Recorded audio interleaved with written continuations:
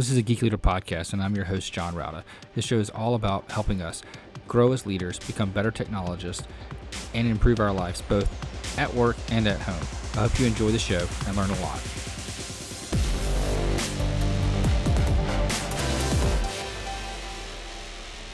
Hello, world, and welcome to episode 192 of Geek Leader Podcast. I'm your host, John Rauda, and today's episode is sponsored by Live at Manning's Graph Data Science Conference. Now, if you're anything like me, a visual representation of data is very important, and nothing does it better than graphs. So please tune in to the Live at Manning Graph Data Science Conference this February 16th. That's coming up, guys, so February 16th, to hear talks from data scientists explaining how, where, and why you should be using graph data to your advantage. You can register free by going to ageekleader.com/graph. Again, that's ageekleader.com/graph. And also on any of the Manning conference and events products, you can get a discount by using TCGraph21 to get 35% off.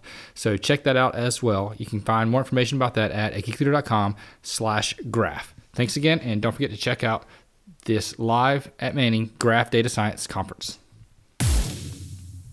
All right, Geek Leaders, today on the show, I've got Jack Tompkins, and he is a partner and founder of Pineapple Consulting Firm, which is a company that helps people like you and me turn data into visualizations that will help clients and strategic partners. Jack, you're from Charlotte, which is kind of cool because I'm from Charlotte as well. But if you don't mind, just tell the audience a little bit about kind of how you got started and what you're doing today. Absolutely. Thanks so much for having me. First off, John, nice to talk with another Charlatan, I guess we're called. I'm originally from Connecticut, which is not very exciting, but I worked for an insurance company there and went through a leadership program, was an analyst in a couple different capacities and really liked it, but wanted to, help the little guy, help the small business out. So I decided to use my powers for good, and I started Pineapple on the side and eventually became full-time. And that kind of coincided with me moving down here to Charlotte. So was Pineapple kind of one of the reasons why you moved to Charlotte, or did you just like the weather better? The weather was probably the main thing, honestly. Charlotte's a great city, and we could talk probably the entire time on why it's a great city.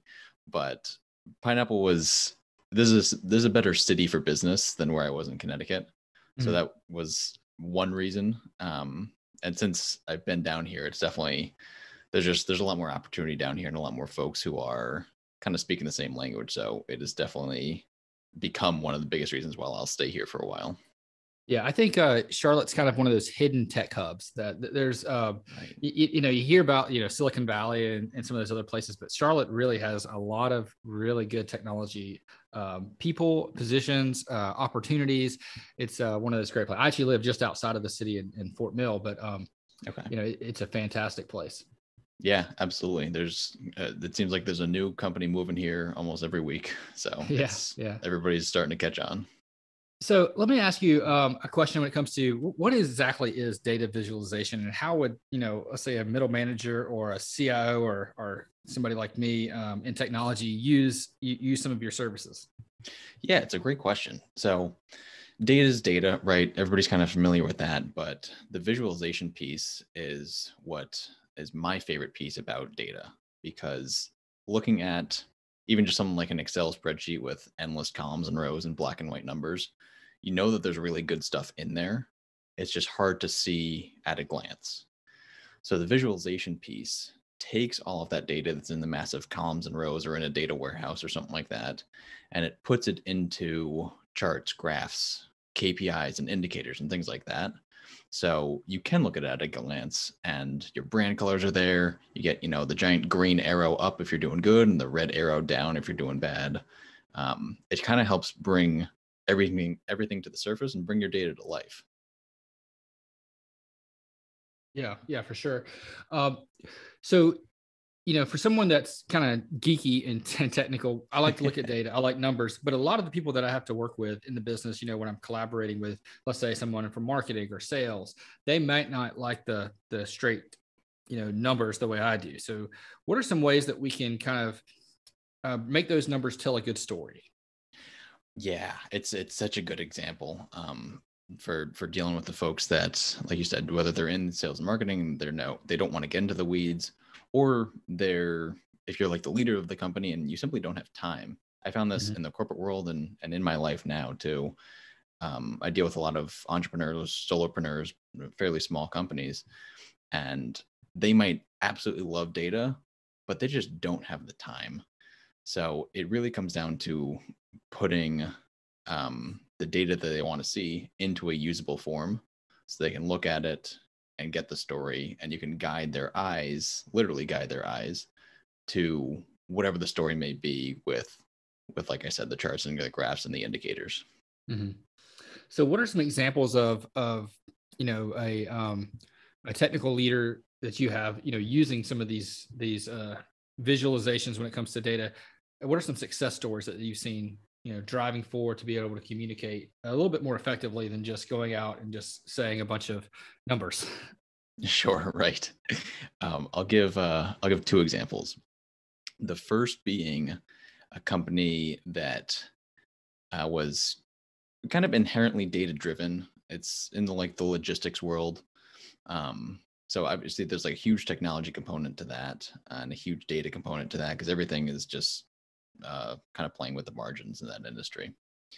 So they didn't have a great system for tracking the data or using their internal data. So what we did was we put together what we call like dashboards or scorecards, and it kind of, like I mentioned in the beginning, kind of brought the data to life, because you can see with each of the different clients that they work with, or carriers, or whatever they should be called there. You can see with each of those different carriers what is working and what is not working, where they might need to improve, where they're doing great and can focus somewhere else, or focus on profitability, or something like that. Mm-hmm. So we were doing things like putting speedometers in there. So I forget some of the metrics, but something like I don't know, total miles driven. We'll use that as an example because that's very equivalent to like revenue in that industry. So total miles driven, you can have a speedometer of like completely green. You're driving an awesome amount of miles because it's bringing an awesome amount of revenue. Or it could be on the red side of the speedometer, and hey, like, do you have enough drivers to meet the miles, or why is this number low? So that was example one of kind of, I don't want to say starting from scratch because that's not right, but starting from scratch in terms of visualization and getting something into that really nice form where they can bring it to their internal team or their clients and say, look, here's what's happening between us. Here's what's happening in our businesses. Here's what's working and here's what's not working. So that was a really fun example to kind of get them off the ground with. Yeah. So when you're looking at things that are working, so you have to capture that data first, right? Because I know sometimes you look at some small businesses and they're not, I mean, they have all the data, but they don't even know where it's at. They're not collecting it in any meaningful fashion.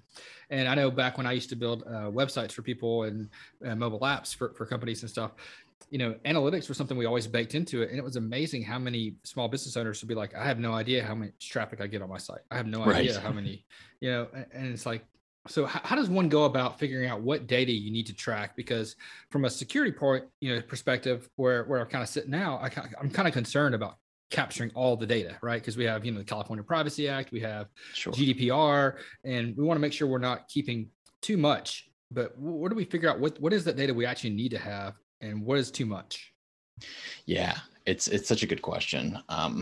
A lot of what I deal with is financially based. So obviously security is a big concern there, but it really comes down to things that they already have. So in the financial case, it's dealing with the QuickBooks of the world or whatever software they use. 99% of small businesses have some sort of accounting software, and it's where they keep at least the majority of their financials.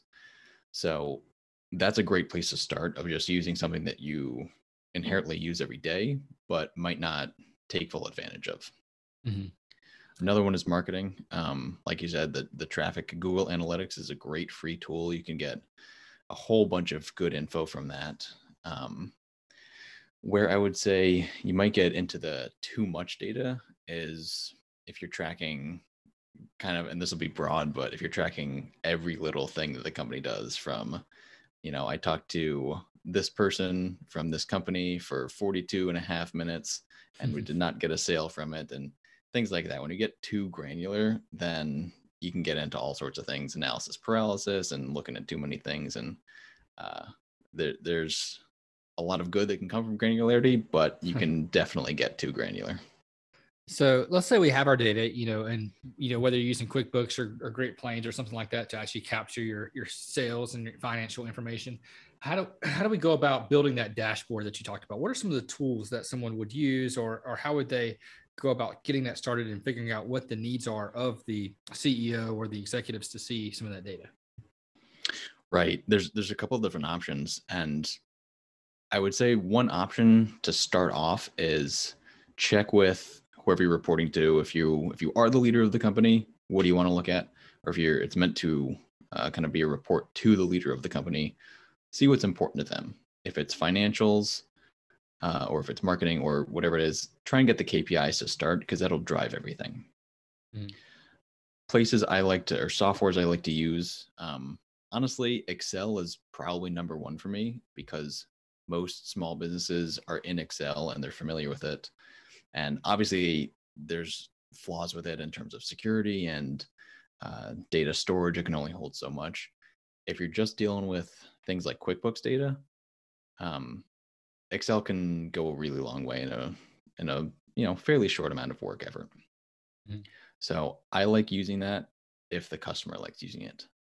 Another one is Google Data Studio, which I've kind of just been tapping into recently, but as far as I can tell, it's completely free, and it's got a whole bunch of built-in APIs that connect to wherever your financials are, whatever. We keep using that as an example, but whatever data is stored, there's probably an API that can hook into at least Google Sheets, and then Google Sheets can go into Google Data Studio. And then the last piece, or maybe the third ranked priority on my list, is Tableau, which is sort of the all-in robust, obviously more expensive option too. So I've never heard of Google Data Studio, so I'm kind of looking that up right now. What are some of the things that come out of it? So you have your Google Sheets that feed the data into it, but what are you seeing out of it? So it's very similar to the Tableaus and the Power BIs of the world. It can probably do, I don't know, I'd estimate like 70% of the same type of work as Tableau. It's similar to Tableau. It's not really great for manipulating the data. What I kind of like about it is, one, it's free. Two, you can embed it into other sites. So even if the person doesn't have a Google account, you can embed it. Like I have a few reports hidden on my website. That's a really nice feature, and everything will kind of be able to be dumped into Google Sheets, and you can do manipulation or even a little bit of analysis there if you need to. But the bottom line is it can connect to a lot of things, much like Tableau. It can auto refresh, much like Tableau. There are some limitations on the analysis side and the visual side, but at the end of the day, it gets to the same end of putting the numbers into a nice visual for the CEO or the leader to look at a glance and get the story. So one interesting thing, I just went to Google Data Studio as we're talking, and when I clicked on it, it brought up my kids' school, their COVID dashboard is in Google Data Studio. Oh, really? They have all their COVID reporting cases and all that good stuff. I was like, oh, that's kind of cool. That as soon as I went there, you kind of pulled that up as one of my examples. Oh, that's really neat. Yeah, that makes sense. Yeah, so it sounds like that's kind of a product that a lot of companies are starting to look at and maybe move to. That's pretty cool. I want to talk a little bit about some of the things that I did in the past when I was first managing a team and trying to get my team more known within a company. This was a little bit larger of a company, and it's probably been 10 years ago now or longer. And I took over this team. It was a web and mobile development team, and we were just starting out on mobile apps. We were kind of also in charge of our corporate websites and internal web applications and tools. And no one knew anybody on my team as far as the rest of the company, right? Okay. We were one of those groups that's known in IT and unknown everywhere else. Gotcha. And I wanted to figure out how I could use some of the things that we're doing to kind of toot our own horn and market ourselves a little bit within the company. And I was at church one Sunday, and the church that I go to had an annual report that they put out. And I've always thought annual reports are boring. They're just, a bunch of numbers about how much people have given and stuff like that. Right. But this year, the church kind of did it differently. It was a web version of an annual report, and it was all animated. And they had like things like number of hours served, number of cups of coffee, in Sunday service, kind of some funny things, some cool things. And then the bigger picture impact stories being told, like number of salvations, number of meals served at this event and things like that. And it's kind of like, oh, maybe I can take that same kind of strategy and use it for my team. So what we did is we spent the last week and a half of the year basically just compiling data from things that we did, like number of code pushes throughout the year, number of bug fixes, new customers that started using our systems since the beginning of the year till now. So it's kind of showing the growth. And then we did some funny stuff like how many K-cups we used as a team. We had 2 people on the team get married, so we did like weddings and things like that. Okay. We put some fun stuff in there, and without much expectation of what this is going to turn out to be, I sent it out to our CEO and our CIO and a CFO, just different people, leaderships within the team, and kind of said, hey, I just want to show you some of the things our team's been working on. Let us know if there's things that you would like us to focus on in the next year. And we got such great feedback from this, and people were like, I had no idea your team was doing all this work. And they were so, thankful, and the gratitude, that we got back was pretty amazing. How could, maybe a new manager take some of these ideas and use this to kind of manage their team to kind of show the progress? Because a lot of times what I see is that they're so focused on actually getting the job done, no one knows what they're actually doing. Right. It's so true too, because whether you're in the biggest company in the world or on the smaller side, IT can sometimes be just like that order taker department, this black box that nobody else really understands. Yeah.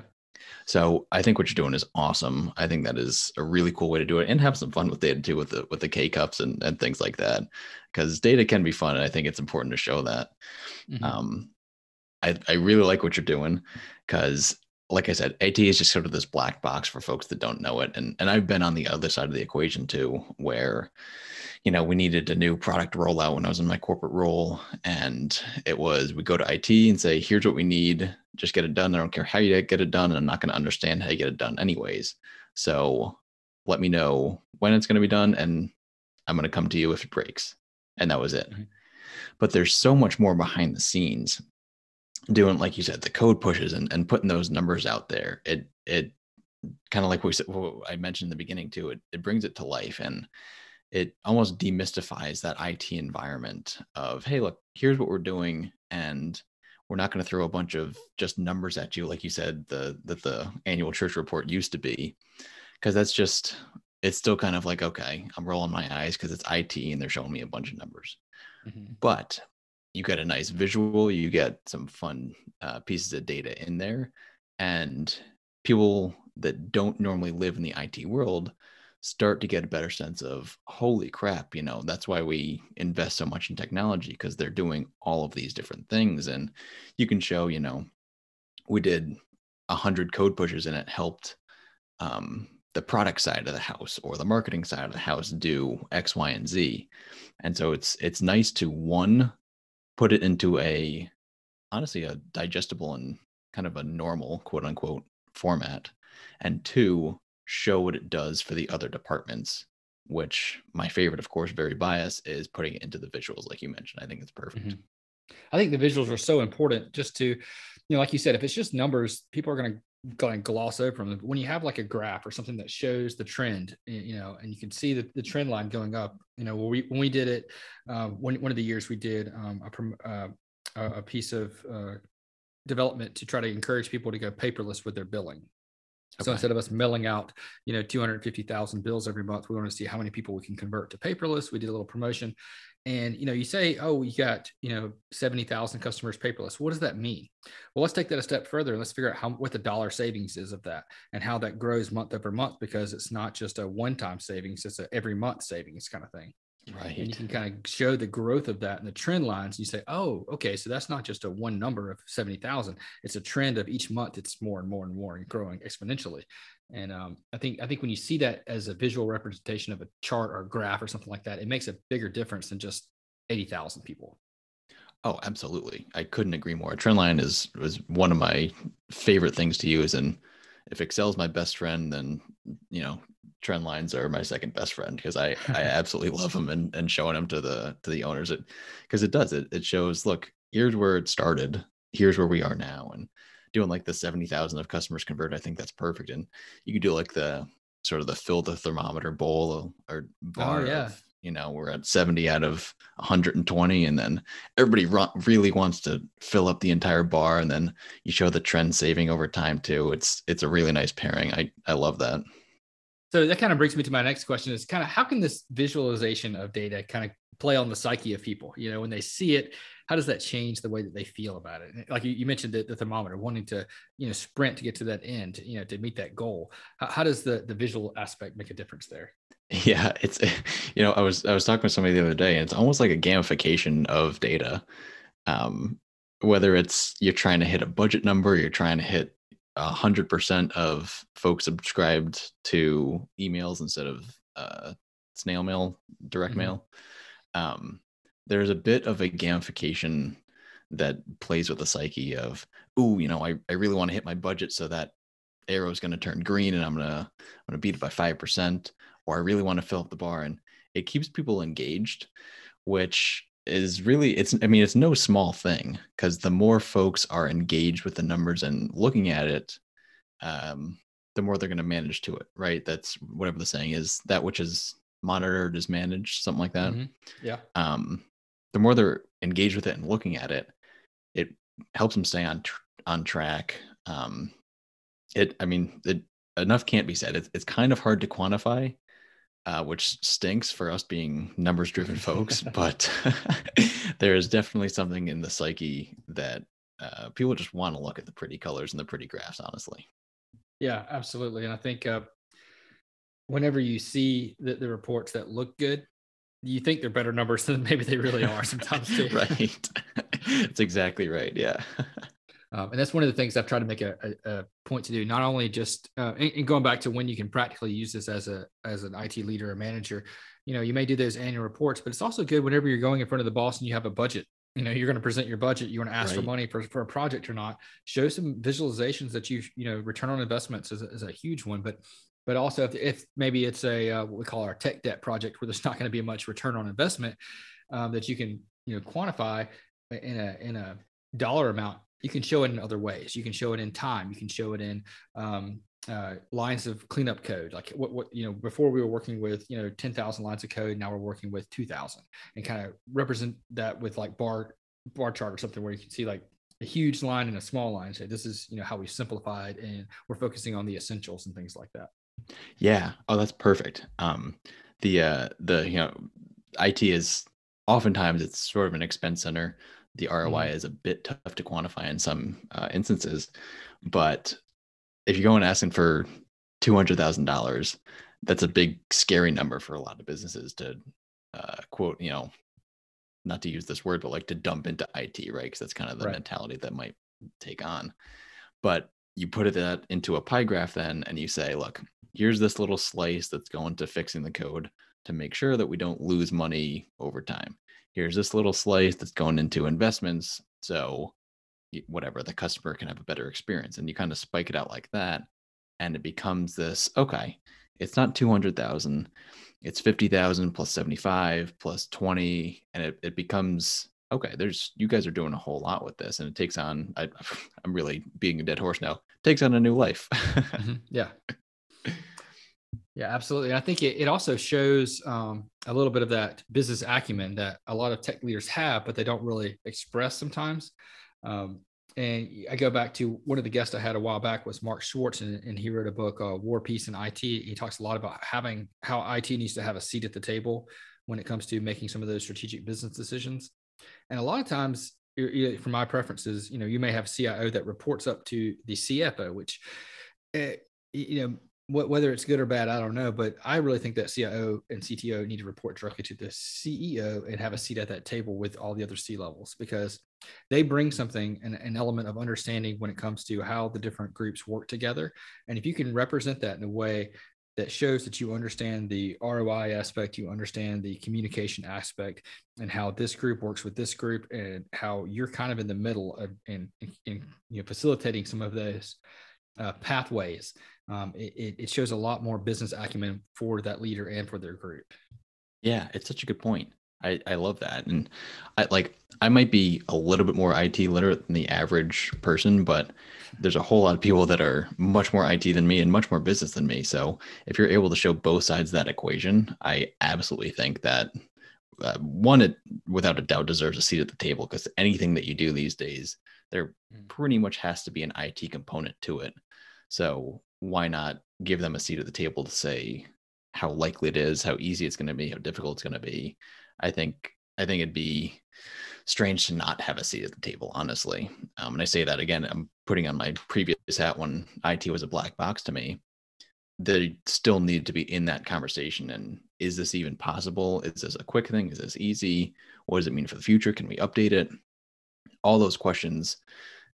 Everybody wants a specific answer. Without the IT person at the table, it's tough to get that specific answer that is a necessary answer to have.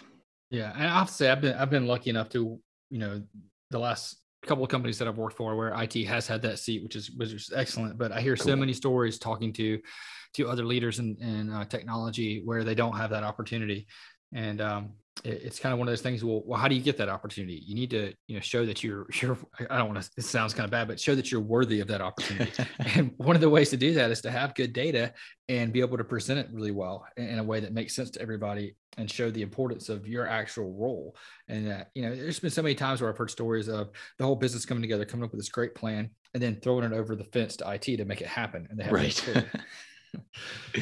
Yeah, it's so well said. It's demonstrating that value, and it is a weird way to say, but like, show your worthiness. And it might not be the best phrasing, but everybody in the company has to show that to some extent. Right. And so IT is no different. And the easiest way to do that is kind of what we started talking about, was putting the data into visuals and make it so everybody at the table can understand. Mm-hmm. So one of the things that I did want to hit on a little bit was you mentioned earlier about financial data is kind of one of the areas that you work with a good bit. Mm-hmm. And for me, that's always been an important part of technology is looking at the financial data and how we impact finance. And I would say, I think the vice president of technology's best friend needs to be the vice president of finance, right? You guys need to work really close together and help them understand the data, because that's kind of the lifeblood of the company, right? The finances. Yeah. And how have you seen benefits from the financial side whenever you can actually see the end-to-end results, maybe the data that's there that no one's looking at? What are some examples that you've seen that have really made a difference in a company? Right. It's kind of neat, because you can take a look at the financials and you can say, all right, there's money in the bank at the end of this month, so we probably had a good month. Obviously that's a great thing, but there's so much more to it. And I think everybody's aware of that. Mm-hmm. What you find when you dig into that data is you can uncover some good stuff that honestly can kind of mold your strategy. And that's a lot of what I do with folks, is put those numbers into the dashboards that bring out not just the revenue and profit, although I think that's a great place to start in terms of visualization, and especially if you're kind of tackling it on your own, but getting deeper into the numbers. And instead of looking at the boring black and white P&L statement, you can see the things.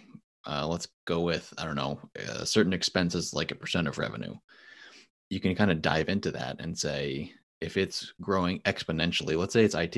If the IT expense is growing exponentially and so is your revenue, okay, that's pretty cool. There might be a correlation there. Honestly, there probably is. If IT is growing exponentially and revenue is not growing in tandem at all, then maybe you want to shift your investment. Maybe it's into marketing or a different area of IT. So things like that, they're all in there. It's a whole lot easier to see in a dashboard, and you can take that and say, okay, this worked, this did not work, let's change it up, or let's keep going because everything is working really well. That's obviously the ideal case, and it does happen. So yeah, there's a whole lot of good info in the financial statement. It's just being able to actually see what's happening. I think that percentage of revenue is a cool one to look at. I know one of the things that I've looked at before when I was trying to pitch, like I can go back a few years ago when I was pitching Office 365 and trying to get moved over to that, and it's you going from that capital expense of once every 2 or 3 years when you upgrade Office to the now it's a monthly operational expense.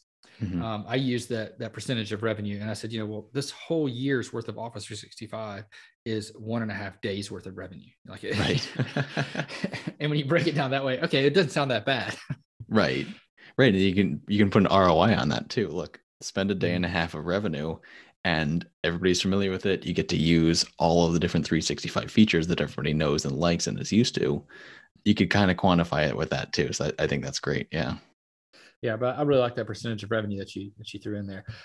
How have you guys used data like from the human side? Have you worked with any like human resources or things to represent maybe turnover rate? Because I know in technology that's kind of one of the big things to talk about is turnover, and especially here in Charlotte, we've got it's a big financial system. We've got banks, we've got Microsoft, we've got lots of companies here that do have they're bidding really hard to try to get those developers to come in and work for them, and you see a lot of software development contractors kind of bounce around, and you see companies with high turnover rates. Have you ever done anything with data to kind of express the human data? I have done just a little bit, but I've read plenty of reports and talked with other folks who are doing it. And to your point, like in the IT world or in the HR world, there's a whole lot of good info there. And it might not be the, hard data, the financials that's revenue and profit, but it might Mm-hmm. be, like you said, employee turnover or employee satisfaction. Mm-hmm. That's another one that you can still put into something that is digestible. And I'll keep pushing dashboards. The HR department that I used to work with in the corporate world, they had their own dashboards too, and a lot of it was that human factor that can kind of be tough to quantify, but you can still put some numbers around it. Or even if it's employee satisfaction, and you've got the frowny face, the medium face, and the happy face, you can put some numbers to say, okay, 75% of people put the happy face. Not necessarily a number with the happy face, but you can show generally people like working here. Um, yeah, there's a whole lot of good data in there too. And like I said, I haven't done a whole lot of it myself. Um, but there's a huge opportunity for it. And I think that's probably one of the more untapped markets that is yet to feel the full force of the data. Yeah, I think so too. I know I don't see it, at a lot of companies that I've been at and worked with, but I have on a few, seen some job postings or things like that, and you go look at it, and they have some metrics about employee satisfaction, like you mentioned, turnover rate, average growth of that employee over a period of time. So you see, like, oh, well, employees typically get X amount of percentage of raise over the 5 years they're with the company or something like that, which are kind of cool stats that encourage you to want to apply at that place versus somewhere else where you don't really know. Right. Yeah. Making those numbers available. It definitely has an impact, especially like you said, if you're trying to attract talent. Um, it's great to talk to the interviewer, and the interviewer that works for the company says, oh, it's a great place to work. But if you can get some data that says, okay, this person, this interviewer is one of many people who think it's a great place to work, then Mhm. that's a much bigger, much more impactful statement. Absolutely. So when it comes to data and creating these dashboards, do you have any ever get any pushback of people that don't want the transparency, or that, or what is your opinion on transparency of data? I think it depends on the size of company. Um, a lot of the folks that I work with, like I said, are on the much smaller side. Think like 100 employees or less. And so, for the most part, it's a pretty transparent organization. Um, I I like that. I think there's definitely a scenario where not all of the numbers should be shared with everybody. And it's Mhm. not necessarily like, oh, they're going to take these numbers and go run to a competitor. Some of it is, the C-suite of the organization saying, here's what you should focus on, uh, Mr. or Mrs. Salesperson. Here's your numbers. Here's your region's numbers, whatever it is. You don't really need to be concerned with the ROI on IT spend. So I do like the transparency. I think you can get lost in it. Um, Unfortunately, my answer is kind of a soft one of just it's probably a case by case situation, but I would err on the side of transparency and have some confidence or trust that the folks that shouldn't be, straying too far out of their lane won't stray too far out of their lane. Right. And that's one of the things that I like about um, where I work today is that there's that transparency to where, we're going to have a monthly or quarterly meeting where they're going to talk about the numbers and how well we're doing, what are revenues looking like compared to goal, so as a whole, everybody kind of knows where the company stands. We know if we're on solid ground or, like maybe at the beginning of COVID where things were really confused and we didn't know how things were going to play out. We knew, kind of where we stood going through that whole part. And not too long ago, I had to go and do some consulting work at a company. And I met with the employees, and the company's in a really bad place financially. And, meeting with the employees, they had no idea until the layoff started, like not even a clue. Wow. They thought they were doing great. And it's like, well, how is that unaware? Like, how did you not know that for the last, several, for quite a while, you guys have been purging money and dipping way deep into savings. And it was shocking to kind of see that the employees had no clue. And, I agree with you, err on the side of transparency, but sometimes, you can be vague in your transparency too. You don't have to give all the numbers, but you can give enough to get people give an idea of where we're at. Right. Actually, the more that we talk about this, I'm leaning even more towards the side of transparency.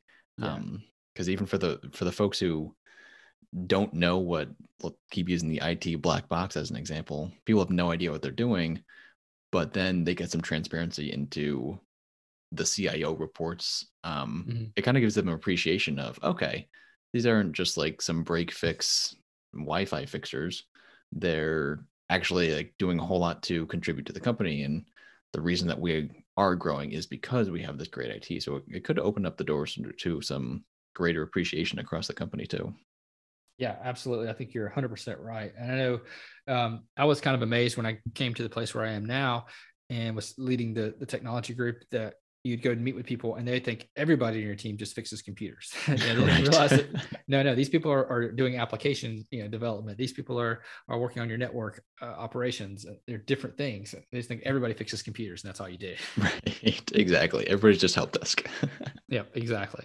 And so I think that's a great idea of being transparent about your numbers and putting them out there. And making sure that people are aware of what's out there. So what are some ways that, say, a leader in technology can put those numbers out there and make them accessible without coming off like they're, all braggy? Right. At the end of the day, a lot of that comes down to tone. And that's sometimes hard to do when presenting data. But at the end of the day, the facts are the facts. If you're able to say, look, we helped grow the company by another 20% this year, I think this is where the kind of the human element of data comes in, where you can say, look, here are the numbers, and we were awesome, but we didn't do it alone. We got help from our partners and across organization and things like that. So I think there's different ways to present it that make it not braggy, or if it's really bad, not putting it more in the dumps.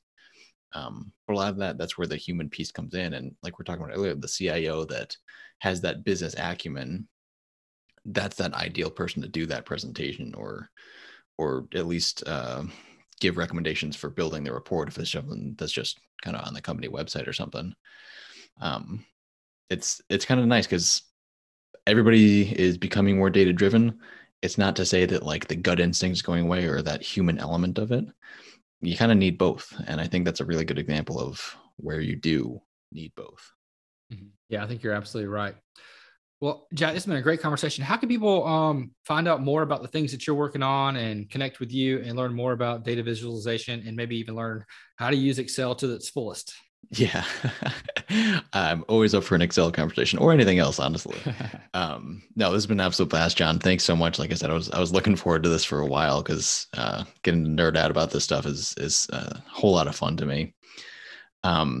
Best way to reach me is probably just head to my website. I've got examples on there. I've got services, success stories, ways to contact me. So head over to Pineapple CF, as in pineappleconsultingfirm.com. And that's probably a great place to start. All right, let me ask you one quick question. Where did the name pineapple come from? I think I get that question every time. Well, yeah, you're in the Charlotte area, you get it. Yep.